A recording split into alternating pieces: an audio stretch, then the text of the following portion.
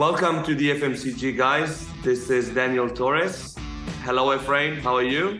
Hi, Daniel. Good to be with you as always.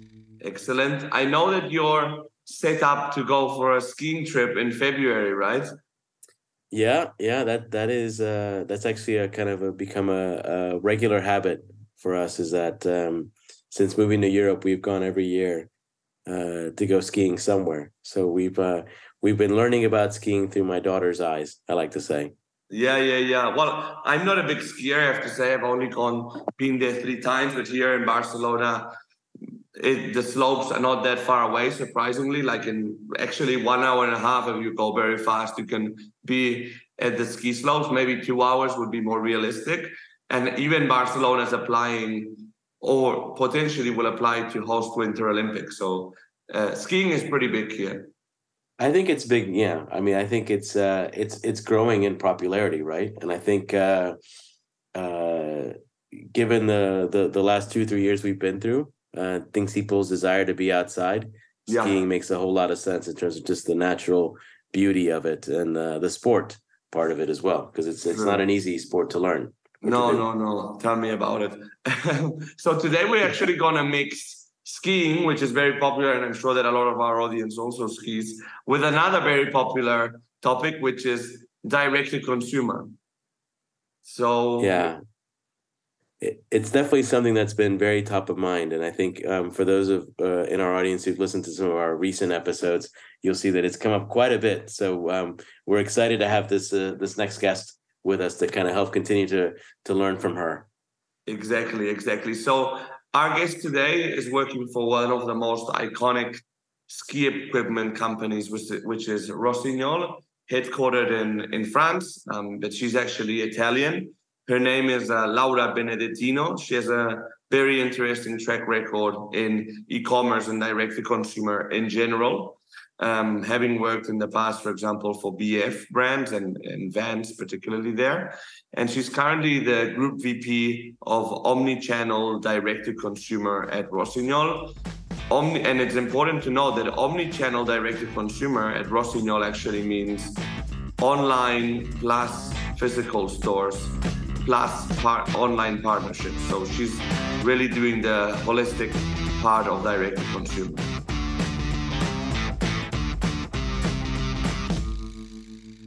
So at the moment, and almost 4 years now, I'm at Rossignol Group, and I have global responsibility for a direct-to-consumer business, meaning I'm responsible for the .com, the marketplaces, and the physical retail direct stores. And we have around 30 stores globally. This is a new business for Rossignol. I mean, they started again some years ago because it's going from a traditional ski manufacturer from them to a consumer-centric approach, and that's also why obviously the company started with the direct-to-consumer business to be more and more close to the consumer that are really engaged for a brand like Rossignol. Yeah, and this happens to be one of our hottest topics, right, Daniel? In terms of talking about D2C, and so it's great that you're with us. So you can impart some of your knowledge in this area, given what you've seen and done over your career. Definitely, and I mean something unique from Laura, who I've known her for I think close to a year. We've been in touch. Is that she's actually managing both? She's really the complete DTC, right? Because it's not only about e-commerce, which is what we normally link DTC with, but it's also the physical retail, which ultimately is probably the holistic experience that one wants to deliver to customers, right? Yeah, the idea is really to put obviously the customer at the center and to basically with him across all the touch points, being digital or physical. And even when we do some projects like partnership with department store or any other important shopping shop, it's still us working with our colleagues to make sure that the experience at the shopping shop is the best that they can have from visual perspective. So design, but also from digital point of view. Yeah. And you came through to where you are now through quite an interesting career path, because obviously you're doing physical and e-commerce. I know that previous, 10 years or so, but prior to that, you were doing e-commerce. But how did you, well, maybe you can tell us a bit briefly about your career path and how you ended up there. Sure. Yeah, I mean, first of all, I always covered like analytical roles. I was lucky enough to always have great managers in very good companies. So I learned really a lot and fast from all of my managers and my colleague. I've been working in product marketing, in product merchandising, then transitioning sales, and then transitioning into digital back in 2009, something like that. I've been focusing on digital for a while. But then when I was at the VF Corporation working for Vans and the North Face, actually the bigger umbrella was direct-to-consumer department. Mm-hmm. So how it's set up today at Rossignol, it's, very similar to other companies I've, experienced in the past, where digital is part of direct-to-consumer. It's a unique team with many roles that are cross-channel. And so, voila, although I was focusing and responsible for the digital business, I always experienced the physical channel with the colleagues, with stores, going to stores, going through, let's say, omnichannel projects, which could be, endless sale in a store from others like click and collect or like very small one to bigger one that we launched later on. So I always had this, experienced this kind of an setup. And so after that, I joined Rossignol, where in a smaller scale, because obviously coming from big brands like Vans and the North Face, going to Rossignol, which is big, but obviously it's smaller than that. I was able to, let's say, apply my learnings and my experience to a brand that was starting with it. I think the also considering the size of the business, the size of the team, the best, let's say, organization that I thought it was applicable to the brand was a cross-channel one, where I have in the team some people that are going vertical to the channel and some people that manage both. For instance, technology, for instance, merchandising, planning, buying, allocation. So all the stock management, it's done by a team that follows both channels.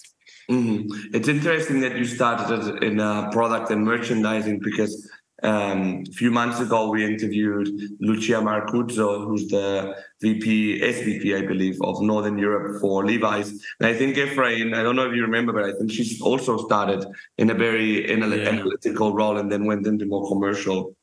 Yeah, no, you're right. But I think it makes for a great foundation, right? Because you get to see, in essence, the point of sale directly in terms of, what is actually driving conversion, what's driving, in some cases, even footfall into actual physical stores. So also data about consumer, which is now it's a big topic about CRM and what is really about CRM. It's really the brand that owns the data. Sometimes can be scary, but yes, for consumer. But in the end, it's basically get to the data and get to understand the needs or the behavior, mainly the behavior, to anticipate also what the next step can be. So data sometimes tell you, many times data are basically the key.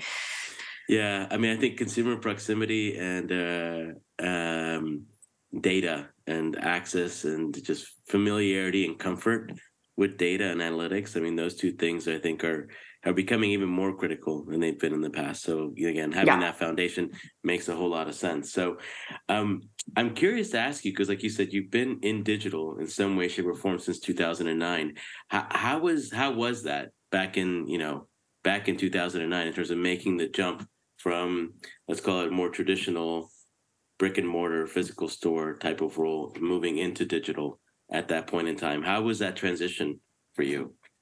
Well, as I said, for me was smooth. And I mean, me as a curious person, obviously, I mean, it went fast. I was very lucky to have very good managers at that time that had already an experience in digital, either here in Europe or even with the US, with my prior manager that at VF came from US, which had started obviously with the e-commerce way before Europe. Then what I noticed is like, especially in when it was at the time was with luxury brands, everybody was really reluctant. I mean, there was a lot of like skepticism about digital because it was new, simply it was new.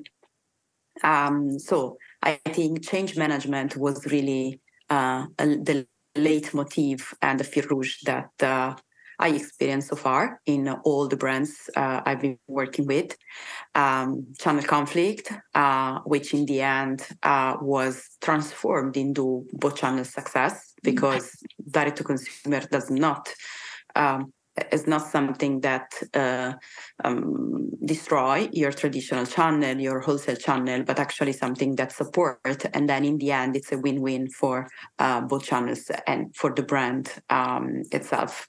So that was actually a very common, let's say, aspect that I saw in luxury, in outdoor, in all the brands I've experienced. And in the end, we always managed successfully. And for me, I mean, as I said, it was a natural step, meaning I was doing product merchandising. And from there, I started doing product digital merchandising, which many aspects were actually the same, notion of stock management and sell-through and how to set up a store. And then from there, you learn, instead of using traditional tools, you end up using technologies and platforms that are quite immediate in terms of usage and user-friendly. I've worked with many platforms: Magento, WebSphere, Shopify, actually Salesforce, transitioning to Salesforce. So all of them have been built by obviously great companies for company to manage their business and succeed. And so in the end, even for a junior person that starts, it's not, if you have a good mentor, good manager, and good tools, I mean, it's kind of easy. Mm-hmm. And if you had to summarize it, like in the last 13 years that you've been in digital, what are the main changes that you can perceive from there to now? I'm not sure it's changes. I mean, so for sure, technology go fast. So one thing, it's the fact that technology keeps changing and evolving, and you need to stay really, really on that. The real change that I've seen is that the fact that people got used to it. Well, that's a no-brainer. I mean, not only young people, not only, brands, but everybody, who was reluctant, and sometimes is still the case in many companies, many industries, for instance, consumer goods or electronics consumer goods are a little bit behind in terms of digital versus like fashion or outdoor, so apparel in general. But for sure, people now technology is our day-to-day. People spend the entire day on their phone. The biggest change that I've seen was the switch between from desktop to mobile. And also, the sales from mobile, because actually people have started browsing from mobile, but then now people are shopping from mobile in 1 or 2 clicks. Yeah. Yeah, I think that transition, I think that's something that we kind of forget about. Yeah, no? we forget about. Yeah, actually, I was about to say the same. We actually forget about it, but 10 years ago, it was not the case. Actually, it was yes, from desktop, but from mobile, was not so, as it is today.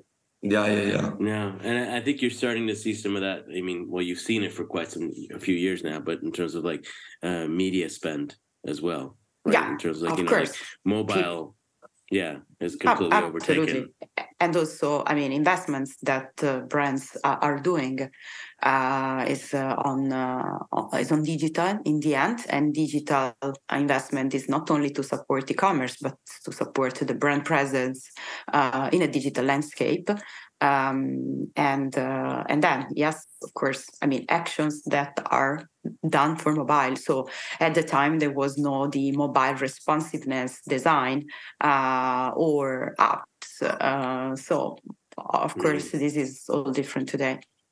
Well, and I think it's interesting too. You've mentioned in an earlier response that, you know, in the early days of digital, a lot of the discussion or one of the common barriers that you came across was channel conflict. Whereas like what you describe now, in terms of the trends you're seeing is that, you know, we kind of have to go where the consumer goes, right? Which is the consumer doesn't typically tend to say, I only shop in one channel, or I do everything in terms of like from discovery to actual purchase in that one channel. You really have to be an omni-channel type of retailer to be able to succeed.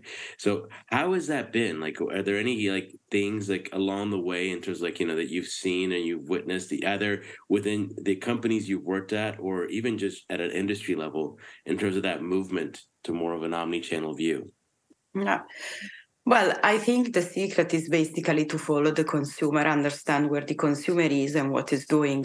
And in the end, consumer don't even know what channel is. I mean, we do because we work in the industry, but actually if you ask someone what wholesale means or retail means or what is shop or it's consignment, I mean, in the end, for them, it's okay, the brand and the product, no matter where it is. So, and we see it actually every day. Many people shop some products of a brand in a multi-brand store. And in the end, if they have a problem, in the majority of the cases, they contact the brand directly through the website saying, oh, sorry, I have this product, I have an issue, or I would like to replace that, or I mean, it's just a question about the product. They don't go back to the place where they have shopped basically, but they just contact the brand and they expect the brand to reply. So I still see some brands say, sorry, you need to go back to where you bought the product. But actually, this is not the best consumer experience that you can provide. It's one of my biggest pet peeves. Exactly. So in the end, you know what? Yeah, you are I have this product from this brand. I contact the brand. That's it. I expect an answer from the brand because it's simply naturally what I would expect as a user. So what brands have done, like in this industry, I think it's realizing that, people were, if you want to get in touch and want to have these people on your side because your brand matter to these people, you're going to stay on your side and basically fill their needs and provide them a good experience, whatever this means. Could be a question about the product, could be a request of defective product to replace or something to repair, could be just information about something, could be purchasing a product and or asking about where can I find it. And even if you don't control, you should control 100% your distribution. And so have at least the basic answer and not saying, you can find this product in my store or online, but actually, I don't know in your area where you have it, because you should at least be able to provide information about where your product is present in that area. So basic stuff like that. In the end, sometimes, omnichannel is a buzzword. What omnichannel really means, on top of having technology, of course, that's the base. Of course, if you don't have technology, you can't do many things that people expect today, like shop online and return in store.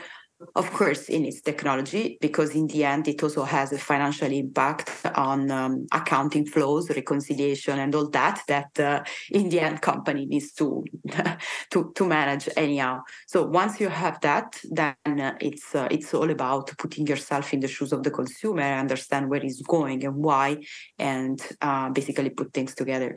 Mm-hmm. And to create I think we were going in that direction, but to create a fantastic shopping experience for the consumer, between physical retail, digital, which you manage, but also influencing wholesale. What's the secret sauce there? Well, first, no, about to say. So first, I mean, I think all brands. So people today shop products, of course, but they shop for brands. And we know from many data, from many statistics, that more and more, and especially younger generation, will be close to brands that have a purpose. So you make products, but you need to have a purpose and to let people know why you are doing these products and what's the ultimate goal like of the company. And so I think storytelling in that sense, in that direction, it's key and it's crucial to consumers today. Because in the end, how do you drive people with you if there are, I mean, millions of brands out there? I mean, if I want to buy a jacket, I mean, how many brands that do jackets, I mean, are there?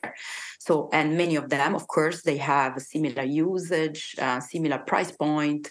So in the end, if you want to be unique and matter, you need to add something on top.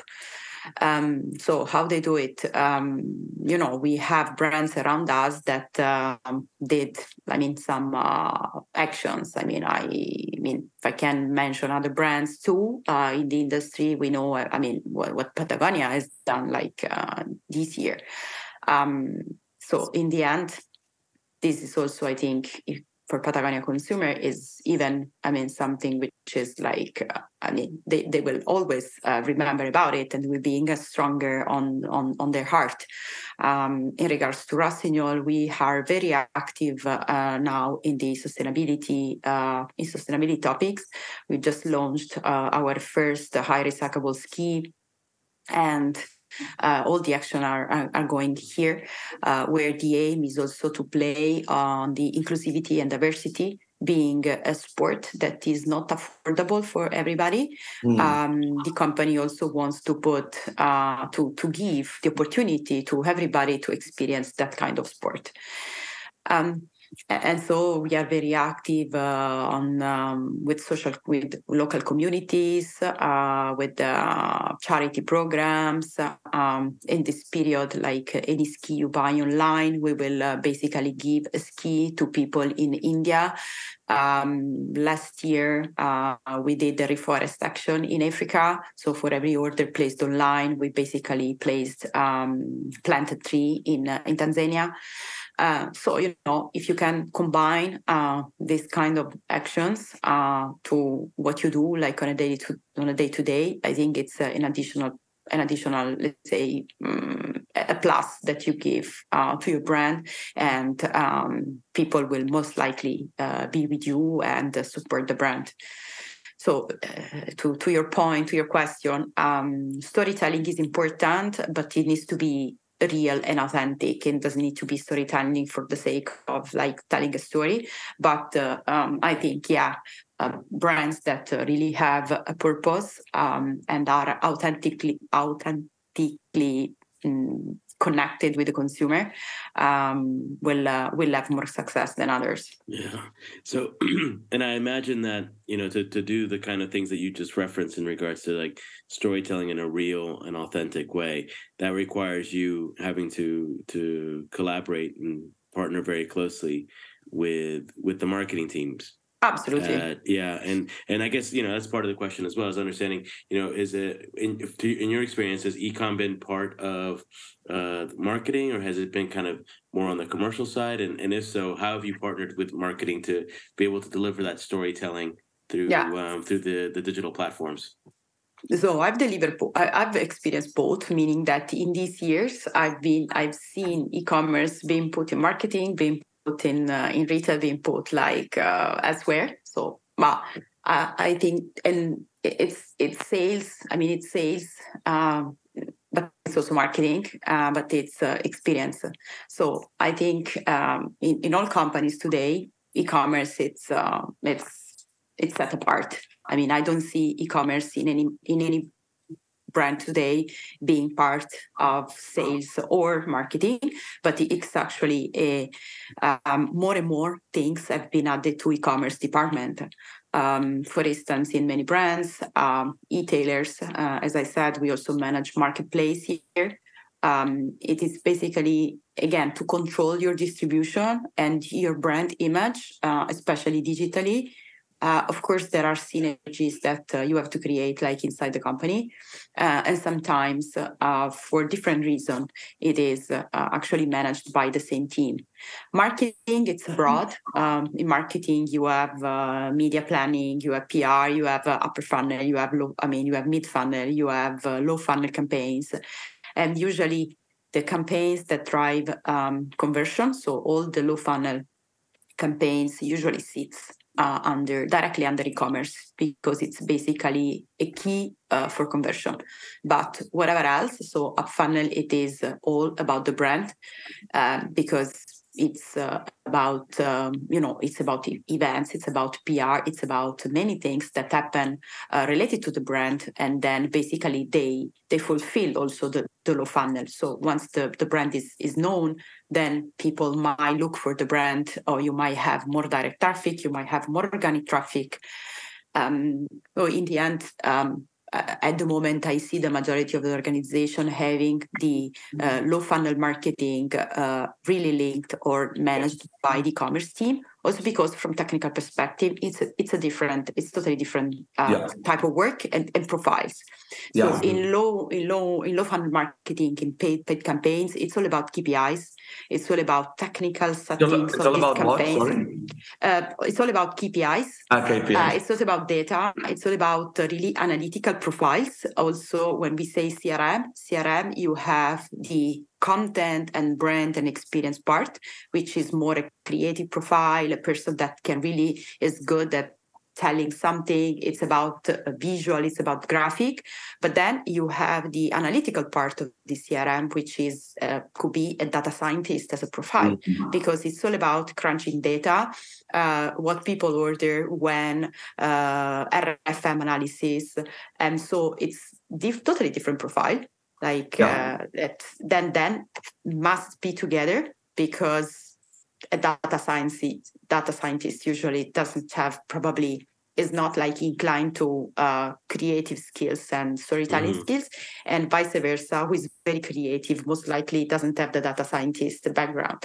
So it's all really connected. So how we used to work, it's really to have more analytical business people like in e-commerce team and retail team, but all the rest, it's really working day to day with marketing people to get the assets, to get the story. And it's a circle, because in the end, they need a brief also from us to understand what to create and for what, from who and when.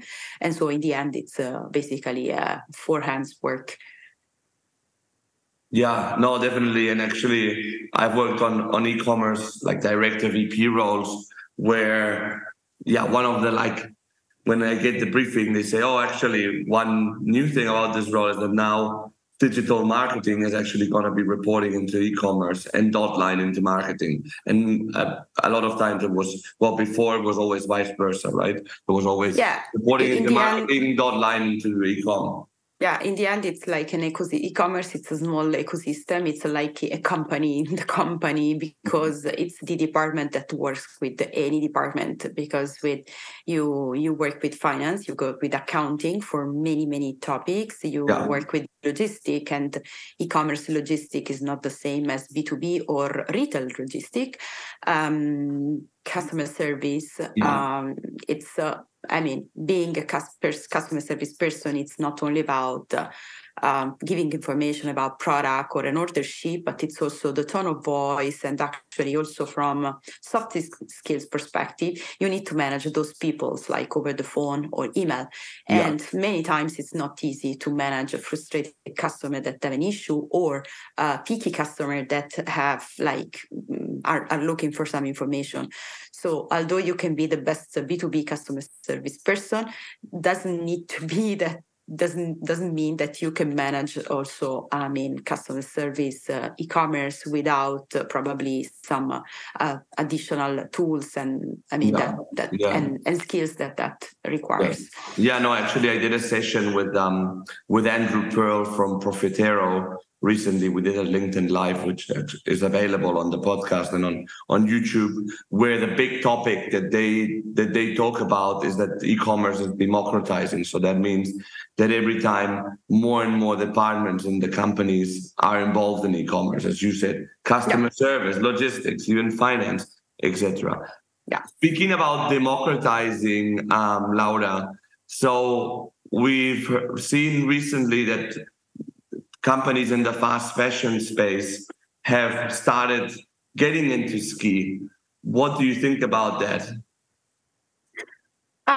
That's a good sign, I believe, meaning that skiing is on fire at the moment and sport is on fire. I think some of them actually started a few years ago, but I think after COVID, also all the sports, all sports, I mean, got a boost because also people really thought about a more healthy life and also experience outside nature in summer and in winter. And I think also COVID had an effect on that, to really bring people in the nature, to escape in the nature, which is in the end also one of the goals of Rossignol. I mean, Rossignol is an alpine brand, it's a mountain brand, and our aim is basically to bring people outside and to make them experience the nature and to give an escape, even if it's just for one day. Mm-hmm. Of course, our day-to-day life, it's tough sometimes. You have problems, you have, work, you have, many things to do. And sometimes you just want to switch off for one day and the best is basically being like in nature. And I think many brands are doing the same.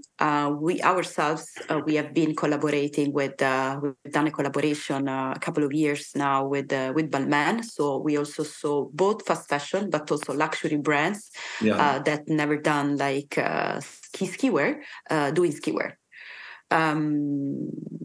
So I think it's just, and also to my point before, it's also, I think it's a way to get ski accessible to any person. Yeah. Because of course, skiing, it's an expensive sport. The stuff, the clothing itself, the gear itself, it's expensive going there. Buying a ski pass is expensive. You need to drive to the place because you have to ski on the mountain. And if you live on the seaside or somewhere else, you need to get to the place. So I think it's also a way to have ski sport more accessible to people. That's just the way I see it. But so to me, it's like the trend, and it's also because there is demand for sport. Yeah, well, and I think you hit on something that's really interesting, which is that the goal of Rossignol is to help provide that escape for people and to get them outside and be able to look at their wellness in a more holistic sort of way. I think all of those things are continuing to remain important, at least from what I've seen with the economic situation as well, and that people during those hard, not just the hard times of COVID, but also now the hard times with the economy are also saying, inflation. I need an escape, right? I need to, and actually, to be honest, they see it almost as a treat to themselves, right? Which is like it's also self-care or self-love, exactly, as well. Absolutely, yeah. Yeah. So, Laura, given everything that we just talked about in terms of not just the COVID and now with the inflation and the economic situation, and with new entrants coming into the space, would love to just get your perspective in regards to some of the things you kind of in essence prioritize when it comes to leading and inspiring your team to be able to function at that high level in this fast changing environment. To me, it all starts from people. So I think people are the key. While you build your career path, while you make choices about your work, always choose people, and on top of brands. And this is what in my team actually we do. We work together and we try to have fun. And in the end, it's work, but work it's a big part of your daily life because it's more than 8 hours per day. And yeah, outside this stuff, again, COVID, again, inflation now, there is a big war in Ukraine and Russia. And yeah, we need to basically live with that. Sometimes you also argue, okay, what is in the end my job purpose now, because all these things are happening.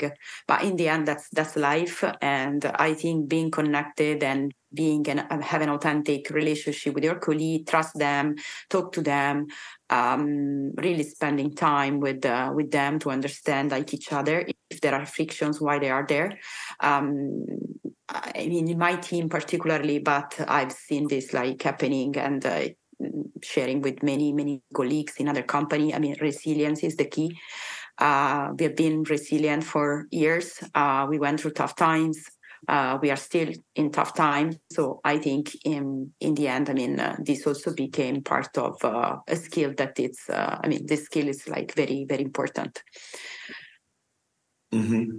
And now looking back at the beginning of your career, Laura, if you had to talk to your younger self, now knowing what you know, and in hindsight, what type of advice would you give to yourself? What's the one advice that you would give to yourself at the beginning of your career?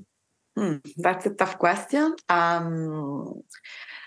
Well, I would say that always choose with your heart, and I would say, as I said, I was lucky because I really work with good people.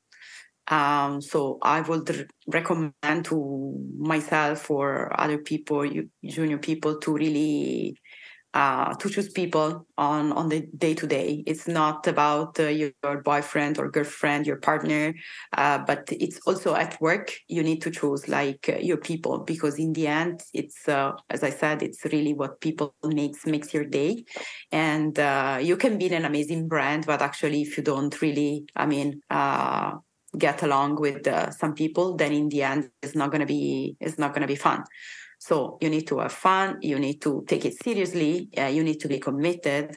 But in the end, you can also make choices, because you can also choose where actually you want to be, and especially in some industry, because also that's true. I mean, today there are some people that. The world has changed, is changing every day. Technology go fast. So actually you need to invest in yourself. You need to invest in your education. You need to invest on yourself, even if while you are working. I mean, sometimes I see people, younger people than me, and I say, oh my God, I mean, probably I don't know about the latest technologies and stuff like that, because these things go so fast. So you really need to stay abreast on what happened every time, and don't sit down even if you have a good job, you are happy. Never be satisfied 100%. I mean, you can be satisfied, but be curious and try to understand what's next, or what's more behind that. I think it would be what made me here also, because if you stay always in your place, in your comfort zone, I think also going out from your comfort zone, it's always a good thing for yourself. This was Laura Benedettino, Group VP, Omnichannel Direct to Consumer at Rossignol. Efrain, are you looking forward to your next ski trip more than before? Absolutely. And, as I mentioned to you earlier, I'm not an expert skier by any means. My daughter is the skier in the family, but if nothing else, I'm definitely going to go check out the Rossignol store here in Paris and aspire to be a better skier than I am after hearing Laura's story. Excellent. What are the main takeaways and conclusions after this conversation with Laura? To me, it's really fascinating to hear about Laura's journey in her career, and to really learn from her in regards to how digital as a function or as a space has really evolved. I mean, she's been in it since 2009, and she's kind of in essence see it manifest in a bunch of different ways across the different companies she's worked at, and to see where it was then and where companies were in terms of, like, let's call it their digital capabilities, to where they are now is really insightful for me.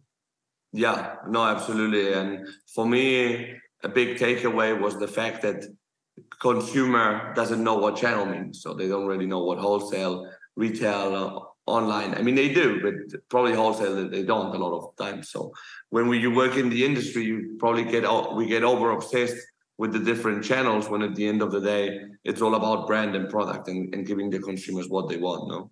Yeah, I agree. I mean, like, I think, as you said, Daniel, for those of us in the industry, we're very familiar and comfortable with the term omnichannel. But I think if you were to stop the general consumer on the street and ask them point blank to explain what omnichannel meant, you probably would be, you wouldn't be surprised that they wouldn't know what that meant. So you're right. I think for consumers, they really don't care, right? They really just think more about the brand or the retailer in terms of the experience. And I thought it was really interesting as well to hear Laura talk about the importance of storytelling in what they do at Rossignol, and the need to do that in a very real and authentic way.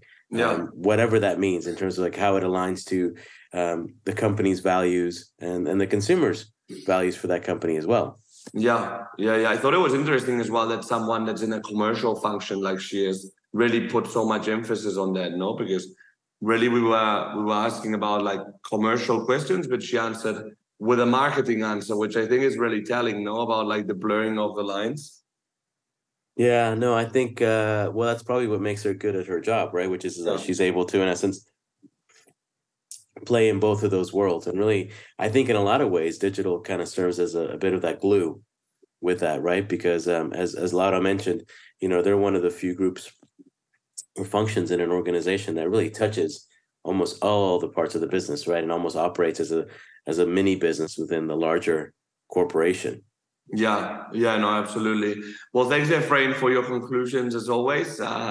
And thanks to our audience for being here and supporting us in this new year, 2023. Remember, if you're not yet, to follow us on LinkedIn. I've mentioned it before, but we've also started a YouTube channel where you can listen to our audio podcast, but also revisit the live sessions that we've done on LinkedIn in the past, as well as the weekly video series that we have on our LinkedIn page. You can also watch them on YouTube. Shout out also to our friends, the CPG guys at the other side of the Atlantic, who are producing amazing content. So hi to Peter and Sri. And looking forward to seeing you in the next episode of the FMCG Guys podcast. Have a great day.